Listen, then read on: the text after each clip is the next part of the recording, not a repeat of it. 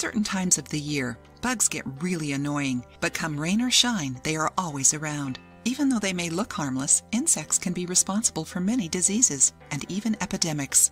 Dengue, Zika, and Chikungunya are some of the diseases that can be transmitted by insects. If you want to avoid them and keep your family safe, try making this homemade insecticide to help you. We know that there are many different ways of ending bugs, and they are all easy and accessible. And you don't need to buy insecticides or chemical products to avoid bugs, as you will see with this recipe I will share with you. Find out how to keep spiders, cockroaches, ants, flies, and mosquitoes away from your house for good.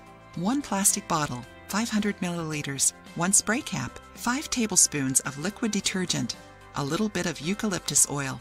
Use the bottle lid as a measure. Directions: fill half of the plastic bottle with water and add the detergent and eucalyptus oil. Fill the rest of the bottle with water. The mixture will change colors. Put a spray cap on the bottle. It will help you get rid of the insects in your home and will make everything smell good while doing it. When you notice the insecticide is almost gone, refill the bottle with water and keep using. After you refill once, use up all the mixture and make a new one after. You can also do these other tricks to keep insects away from you.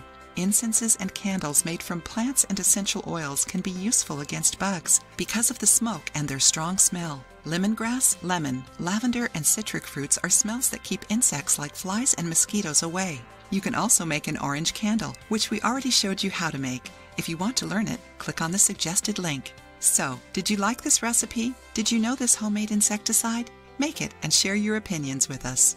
If you liked the video, give it a thumbs up and share it with your friends. For more recipes and tips, subscribe to the channel.